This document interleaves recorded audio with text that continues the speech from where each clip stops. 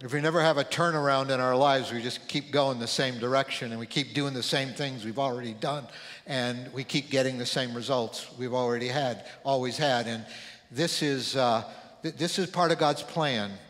There are turnaround points where he changes things, and that's one of the fascinating parts of this series in 1 Samuel is it's full of turnaround stories. And I'm believing that in some of our lives, there's going to be major turnarounds this year where we need them.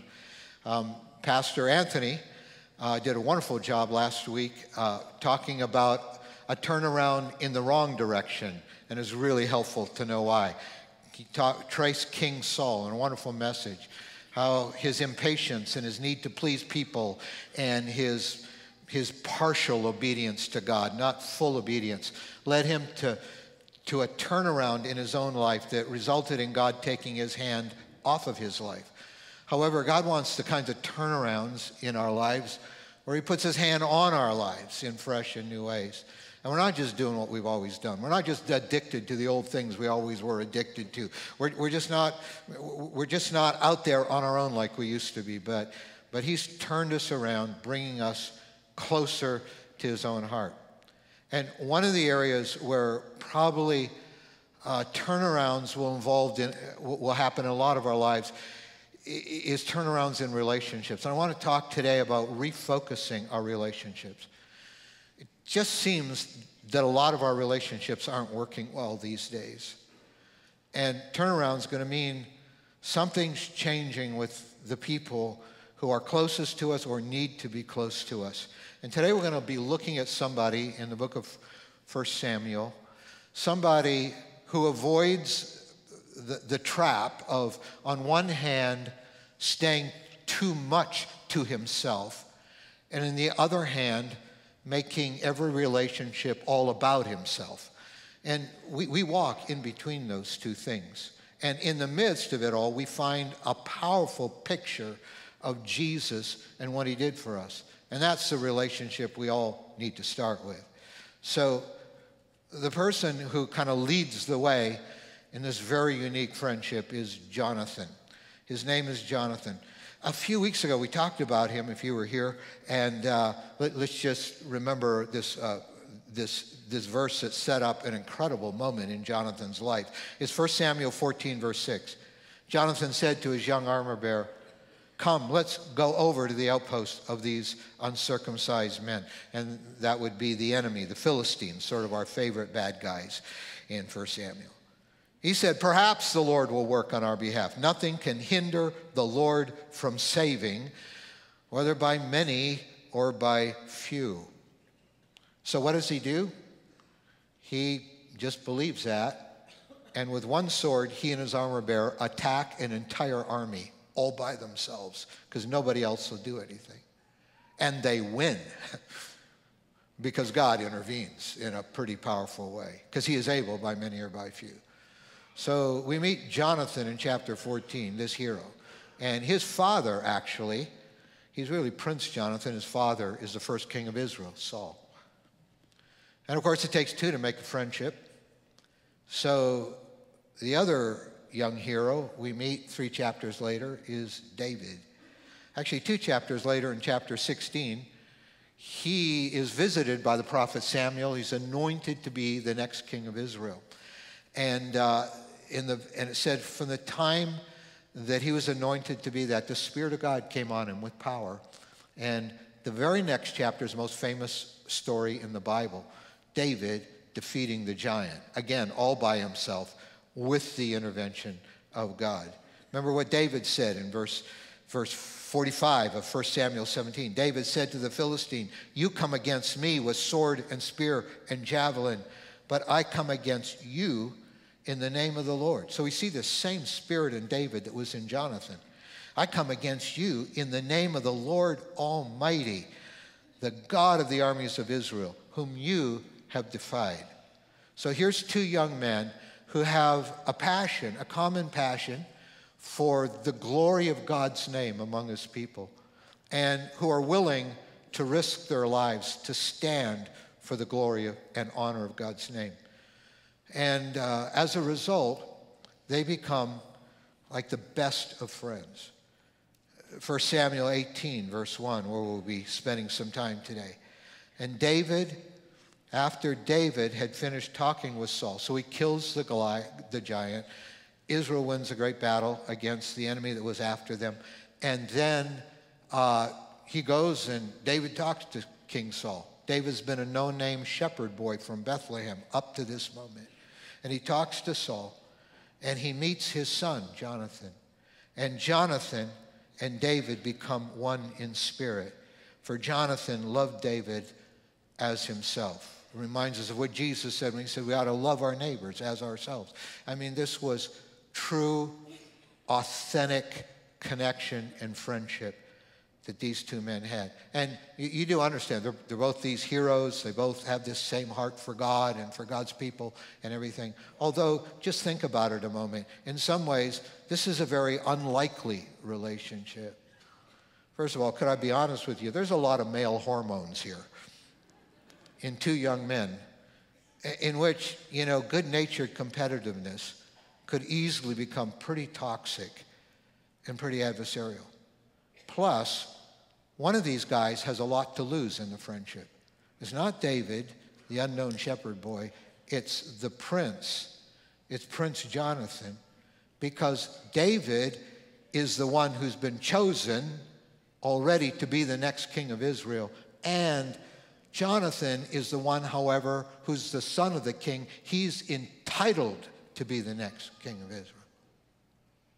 And as we will see, this relationship between David and Jonathan will end up complicating Jonathan's life incredibly.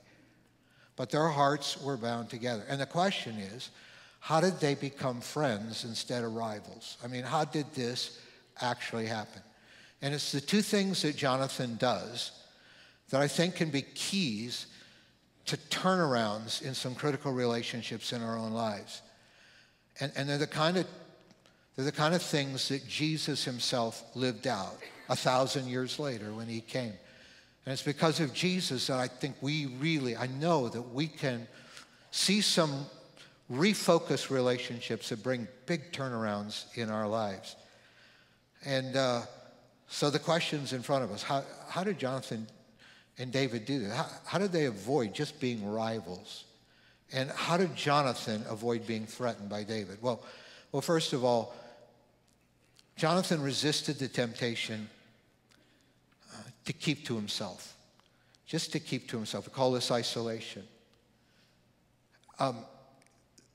That's a growing temptation these days. It seems as, on one hand, loneliness is growing in our culture.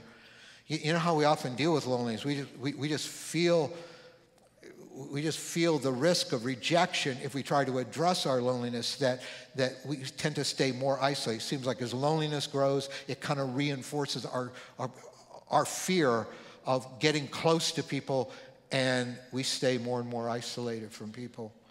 And Jonathan, even though this young shepherd boy is a guy who's going to replace him as a rightful next king of Israel, his heart is bound to David, and he initiates, in Old Testament language, what we call a covenant, or what in our day, if we look at a marriage, we would call it a covenant. And he forms this covenant. Look at it right there in verse 3 of 1 Samuel 18. And Jonathan made a covenant with David because he loved him as himself. And Jonathan then did a weird thing. He took off his robe that he was wearing, and he gave it to David, along with his tunic. So these two pieces of clothing. But he doesn't stop there. And then he gives David his weapons. He gave David his sword and his bow and his belt. Now, two things are happening here. First of all, for a no-name shepherd boy from Bethlehem to have the prince put his own garments on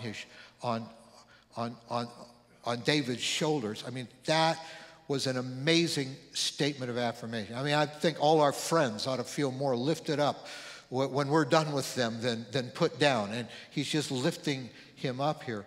But in covenants, like in the covenant of marriage, there's an exchange of rings or symbols.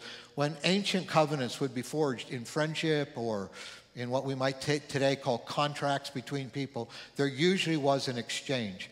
And this exchange pledged loyalty. And if I could reduce Jonathan giving his robes to David and giving his weapons to David to one thing, it would simply be this. Jonathan was saying to David, I've got your back. I'll give you my weapons. I'm going to be weaponless, vulnerable, but I'll give you my weapons to say that I'll fight for you. I'll fight for you when you're there. I'll fight for you when you're not there. I'm pledged in loyalty to you. And I'll give you my garments, like my identity. I mean, I'm willing to associate myself, to identify myself with you in public, no matter what people think of you. This is this powerful covenant exchange in which Jonathan initiates this pledge of loyalty. And of course, covenant is what our relationship with Jesus is all about. Before Jesus died on the cross, the night before, he took a cup and bread, and he said, this cup represents the new covenant in my blood, and the bread represents my body for you. It's like he took the initiative so that by his shed blood, our sins could be forgiven. By the brokenness of his body, we could be met in our brokenness and we could be healed. This is not Bible Belt stuff. This is not try harder in a self-improvement project. This is God making a covenant on his own initiative with you and me, and then he sits there waiting for us to say yes to it. And David said yes to this covenant. And in the process, we see a guy, Jonathan, who doesn't keep his distance, who doesn't too much keep to himself. And this might be part of our responsibility in refocusing the relationships in our lives. There may be some places where we're just too much keeping to ourselves, where we're not taking the initiative, where we're, for months I planned to have lunch with that person, but I mean, maybe this week you'll actually get on your phone and text somebody and schedule a lunch meeting. I mean, we just can in our busyness and in our loneliness, in all of our excuses, and what if they don't want to have lunch with me, and all of these things. The first 3 minutes at the end of a service, I think, are solid gold. After service ends, you either just keep to yourself and you walk out and don't say anything to anybody, or you view yourself as God's person on mission at all times, and of course I'm just going to try to welcome somebody before I leave, just to give a word of encouragement to somebody, or at least acknowledge that they're there. I mean, you don't know how God could use that.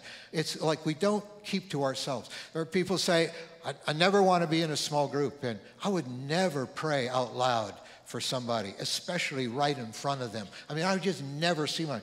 And I'm going, look, you're full of the Holy Spirit. You're supposed to be. We're God's people. I mean, you know what? If we just keep keeping to ourselves and living insular lives, we're going to abort half of what God wants to do through our lives. Jonathan didn't do this. He took the initiative, just like God did with us in Jesus. And he made a covenant with this guy. Now, I'm not asking you to make a covenant with anybody. I'm just saying don't stay too close. Don't stay too much to yourself. Resist that temptation. And on the other end of the spectrum, resist the temptation, if you are in a relationship with people, to make it all about yourself. And I think this is where the cultural winds are blowing right now for us. Jonathan resisted the temptation to make the relationship with David all about himself. I mean, if it was all about himself, he wouldn't have formed this relationship. We have a word for it. It's called narcissism. Chuck DeGroat recently came out with a book, When Narcissism Comes to Church. Don't you hate that title? What is happening? That's why this is an important subject. He said, naively, I assume most Christians were all about navigating the humble way. So when I met my first Christian, quote-unquote, celebrity while I was still in high school, I expected an incarnated form of Jesus. On stage, he wooed and wowed with arms waving and a smile so big you could see it from the back row of the auditorium. But when I met him in person afterwards, he was distant and cold, far from a Jesus incarnation. and way above a conversation with some teenage fan. Too self-important for trivial encounters like this one. On that day, he writes, I felt narcissism's ugly bite. And about 10 years later, narcissism's bite returned with a vengeance, this time from a charming and charismatic ministry peer whose affirmations of me would cause my soul to soar. But whole secretive, suspicious, and sometimes sinister machinations confused and even frightened me. That's life with a narcissist. And after a season of feeling like it was me that was crazy, I sat with a therapist who said in no uncertain terms, you're dealing with a narcissist. What's a narcissist? It's a self-absorbed person who makes life all about themselves. If you're married to a narcissist, I've met a few who are, it's a tough life. And thank God for your loyalty and your pledge. And you should always draw the line if it ever becomes abusive. But on the other hand, you know that everything in your life is about meeting the needs of the other person. Because a narcissist is self-absorbed. Life's all about them. We use people to meet our needs. We don't serve people to lift them up. A narcissist can't see life from another person's perspective. They can only see. They're just absorbed with themselves. And they have to be the starring role in the movie, and everybody else is a supporting cast to make them look good. That's narcissism. I actually looked up narcissism in this past week in Merriam-Webster's dictionary, which is not a Christian source. But I like what I read, because on one hand, narcissism is a diagnosable personality disorder for some. And when I looked up the narcissistic personality disorder, it said it is one of the premier diagnoses of our time. And then they said it's a reflection not only of an apparent trend in mental illness, but also of the strains and distortions in the lives of essentially healthy people. In other words, it's where everything's going in culture. I started to thinking, yeah, that's right. I mean, they were telling me from the time I was a kid that I was number one and I needed to look out for number one. And they were telling my parents, you need to tell your kids all the time, they're the best thing since sliced bread. They're number one. Always look out for yourself. Don't care. Don't let anybody get the upper hand on you. You're number one. You're everything. Look out for number one. And this was always the mentality that I just heard constantly growing up. And no wonder our whole culture is shifting that way. Every relationship has to be about me. Every relationship has to meet my needs. Otherwise, it's not a relationship worth having. What if Jesus said that to you? Like, unless you meet my needs, my relationship with you isn't worth having. No. So here's how it works out in David's life. As narcissism affects all of us, he's resisting the temptation. I mean, there's not a power equality here at all. Jonathan has all the cards. He's the prince. He's the king's son. David's the no-name who's the latest hero. How's he going to deal with David's rising fame as it starts taking the spotlight off of Jonathan? And it begins to complicate his relationship with his own father. Here's how it goes. This is right after David kills Goliath, 1 Samuel 18, verse 5. Whatever mission Saul sent David on, David was so successful that Saul gave him a rank in the army. So Jonathan's father, as the king, starts promoting David in his army. And this pleased all the troops. They loved David. They loved working with David and fighting with him. And Saul's officers even really liked David. Well, when the men were returning home after David had killed the Philistine, the women came out from all the towns of Israel to meet King Saul with singing and dancing and with joyful songs and timbrels and lyres. And they danced and they sang, Saul has slain his thousands, and David his 10,000. And of course, Saul really liked that song, right? Because Saul was a narcissist. As God's Spirit was taken off him, it had to be all about him, otherwise it wasn't acceptable. So Saul was very angry. And this refrain displeased him greatly. They've credited David with tens of thousands, he thought, but with me, only thousands. What more can he get but the kingdom? Next thing you know, he's going to want my job. And from that time on, Saul kept a close eye on David. And boy, did he ever. In fact, by the time this chapter ends, Saul tries 3 times to kill David. Once they're in the same room together, and Saul gets so enraged, and the scriptures say because God had taken his hand off him, God allowed, demonic influences and impulses to take hold of Saul's life. And he just grabs his sword and in sheer hatred and jealousy hurls it at David. And he misses. And he tries 2 more times in this chapter to kill him. And he's unsuccessful. And that's when in the next chapter, Jonathan steps in. He makes an appointment with his dad, the king. And he sits down to have a conversation with him. And Jonathan spoke well of David to Saul, his father. Remember, Jonathan said in so many words in that covenant exchange of clothing and weapons, I've got your back. Okay, this is Jonathan. He's keeping his word. What a thing. I think I've had a few friends in my life that really, truly had my back. I don't know that they come very often in our lives, but what a gift to have a friend like that. He spoke well of David. Let not the king do wrong to his servant David. He hasn't wronged you. He's saying to Dad, he hasn't hurt you at all. What are you trying to kill him for? What has he done except he's really helped you, actually? Well, Saul doesn't listen to his son.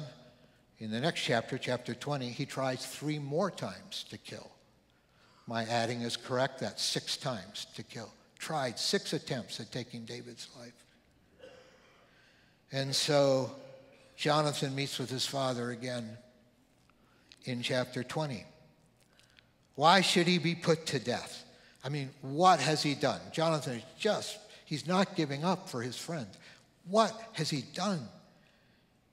He asked his father. But the demonic influence came over Saul again. And this time he hurled a spear 1 more time. But it wasn't at David, it was at his own son. In that moment, Saul actually tries to kill his own son. Then Jonathan knew, the understatement of the Bible, then Jonathan knew that his father intended to kill David. Yeah, I would come to the same conclusion. You don't really hear anything about Jonathan anymore because David has to go underground the whole rest of the book of 1 Samuel. And we'll look at part of that journey next week. The whole rest of the book of Samuel, 1 Samuel, is David running from Saul as Saul repeatedly tries to get rid of him. And Jonathan is now alienated from his father, is loyal to his friend, has really complicated his life. Jonathan isn't mentioned for probably the next 3 chapters. In fact, he's only mentioned 1 more time as David has to go underground and in seclusion. It doesn't allow a friendship in terms of them being together to happen much more, except that 1 more time, believe it or not. This is a powerful picture of the God who keeps chasing us, the God who keeps chasing us down, the God who says, I'll have your back. If just we could connect, I want to be there for you. And Jonathan finds David while he's in hiding. And in verse 16, it says, Jonathan helps David to find strength in the Lord. What a gift of a friend like that. And it's the problem when we stay too much to ourselves. There are people that desperately need you. There are people that desperately need the Spirit of God in you. And there's also people in your life who don't need the relationship they have with you being all about you, but rather in turn, you are strengthening them in the Lord. And then verse 17, this verse is on the screen. Don't be afraid, he said. My father Saul will not lay a hand on you. I don't think this is going to work. I know he keeps trying to kill you. But you know what? You're supposed to be the next king of Israel. And then get this, and I will be second to you. I read that and I go, oh. You mean a strong warrior, young man, hero, full of faith, could look a friend in the eye and say, I'm fine being second to you. Because this isn't all about me. This is about you. And the two of them, again, made a covenant before the Lord. Jonathan went home, but David remained in hiding at Horish. Just want to put 3 questions in front of you, and then I'm going to ask the worship team to come up. I just felt at this point we need to self-diagnose. We need to, like, how could the Holy Spirit just talk to us about where we need to refocus things when it comes to the relational part of our lives? First of all, what would it be like to be your friend? I want you to try to put yourself in the shoes of those around you. And knowing you, what do you think it would be like to be your friend? Is it all about you? Or if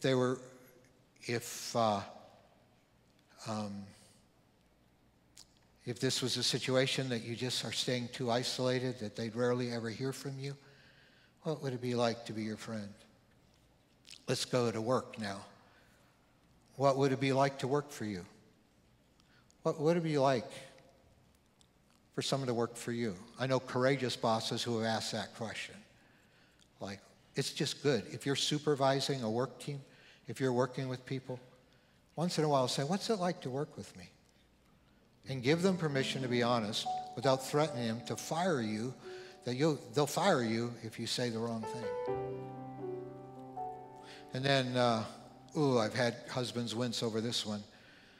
What would it be like to be married to you? So on Valentine's night, come to think of it, I actually asked my wife that. What's it like being married to me? She said something in the vicinity of it's getting better. But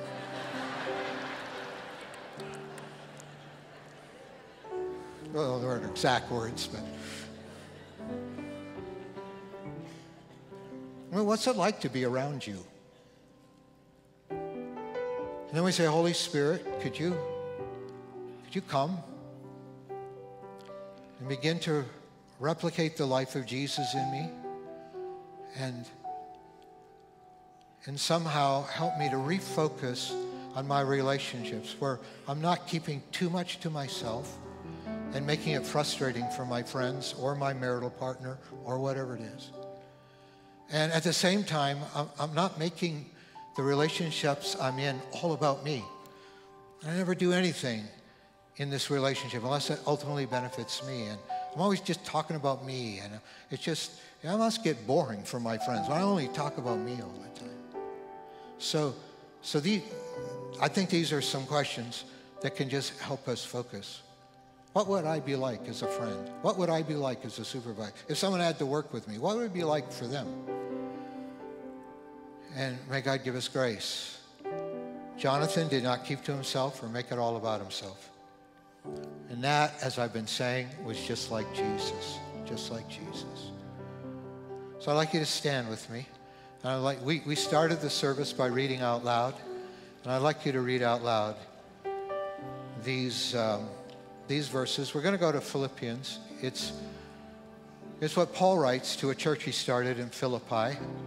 In fact, I was in Philippi a week and a half ago with Sandy, and we saw the ruins of that ancient Roman city. It's a very real place. There was a very real church there. And the Apostle Paul writes to them and says some amazing things. And I'd like you to read it out loud with me, please. Okay, all together, verse 3. Do nothing out of selfish ambition or vain conceit. Rather, in humility, value others above yourselves, not looking to your own interests, but each to you the interests of the others. in your relationships with one another, have the same mindset as Christ Jesus, who being in very nature God, did not consider equality with God something to be used to his own advantage. Rather, he made himself nothing by taking the very nature of a servant, being made in human likeness, and being found in appearance as a man, he humbled himself by becoming obedient to death, even death on a cross. That's God doing this for you and saying, could you then be like Jesus? And the only way I know to be like Jesus is not just to have his good example. That frustrates me. That leaves me in the dust. But it's to actually receive what Jesus did for me and say, Jesus, like Paul said, have the same mindset as was in Christ when he left everything to reach you. And let that begin to refocus and transform all your relationships. But it does start with that relationship with Jesus. And as we sing just part of a song here, just kind of responding to the fact that God loved us that much, I'm going to ask those of you who right now, maybe you're dealing with a tough relationship. Maybe you feel like God's asking you to reach out to somebody and you're not sure how. Maybe you've been really hurt in some relationships. Maybe, you know, the way Jesus loves people doesn't make victims out of other people. But maybe you have been the victim of people who've really hurt you in a relationship, and you're still trying to find forgiveness. You're still trying to find healing. You're still trying to find freedom from what someone else did to you. And there's healing here.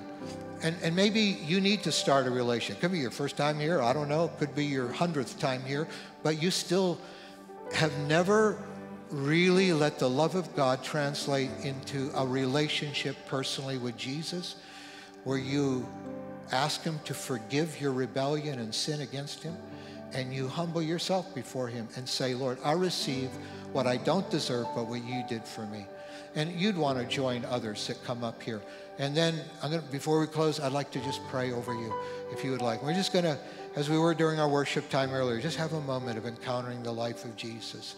So, and if it's not even a relationship, but you just need a touch from God, I mean, you're welcome just to come, as we often do at the end of a service, fill this altar area, and I'll pray over you, and we'll be going. Thank you, Jesus. Let's just sing. Feel free to step forward if you need to start a relationship with Jesus, or you want prayer in these areas. Closer than a brother. There is no judgment. Oh, how he loves me. I've got a friend. He is my strength. He is my portion. With me in the valley, with me in the fire, with me in the storm. Let all my life testify. Oh, hallelujah. We are not alone. Oh, God really loves us. Oh, God really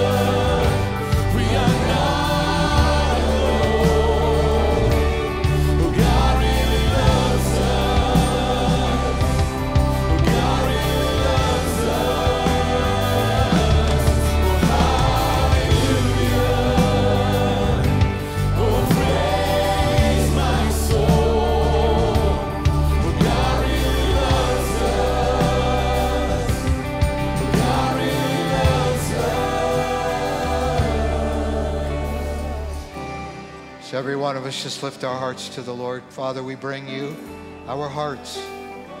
If our hearts aren't right with you, we ask you to forgive our sin because of what you did on the cross, taking away God's judgment and saying, I love you and I want a relationship with you. Lord Jesus, if our hearts aren't right with you, we say yes to you right now and no to everything that rebels against you. In Jesus' name, begin to transform our hearts so that we can love like Jesus loved, we pray, oh God. We thank you that you were wounded so we could be healed. We thank you that you were the shock absorber and the victim of everything that destroys the human heart, and you bore it for us. And we praise you, Lord, for that love, for what you did. And well, Lord, we pray that you'll help us in our relationships. We pray that you'll help us not to be too distant from people, not to keep too much to ourselves. Lord, help us to know that you want to flow through us, that you want to use us to help others be strengthened in the Lord, like Jonathan did with David. He strengthened him in the Lord. And my God, I pray that you will do this through us.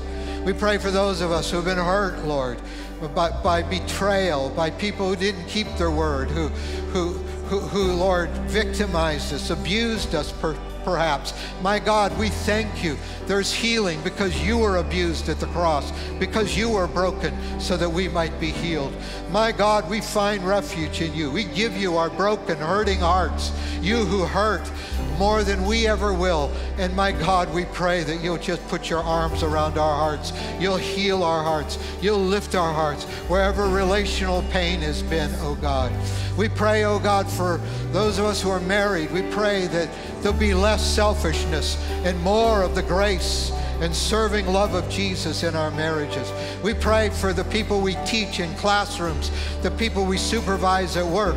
My God, that the grace of Jesus, Lord, the need to control will be broken, and the Spirit of God will just help us to bring the best out in the people we lead. And my God, we just pray that you'll be glorified through our lives.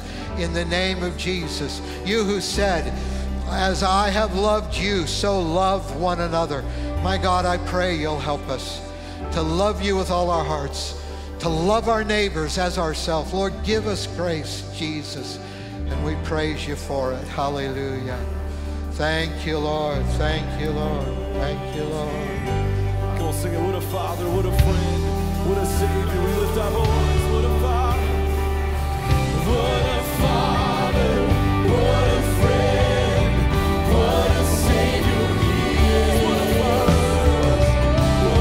Father, what a friend, what a Savior He is. What a Father, what a Father, what a friend, what a Savior He is. What a Father, what a friend, what a Savior He is. Oh, hallelujah, we are not alone. Oh, God really loves us. Oh, God really loves us. Oh, hallelujah. Oh, saves my soul. Oh, God really loves us. Oh, God really loves us. What a Father. What a Father. What a friend. What a Savior He is. What a Father. What a friend. What a Savior He is. What a Father. What a Father. What a friend. What a Savior He is. What a Father. What a friend. What a Savior He is.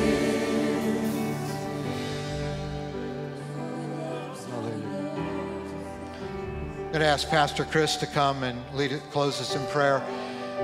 Remind you of our prayer gathering tonight, 6 o'clock, powerful time. Always those Sunday night times together. Time change next Sunday, remember that. It's been wonderful to worship with you. The worship team will still be here, and the altars are still open. If you want to just linger, if you want to come up and pray, if you want to stay where you are, you're welcome to. But when Pastor Chris prays, you'll be dismissed if you'd like to go. God bless you. Father, we just thank you for your faithfulness. It's grateful to know that you lead us, you go before us, that you shelter us, you keep us.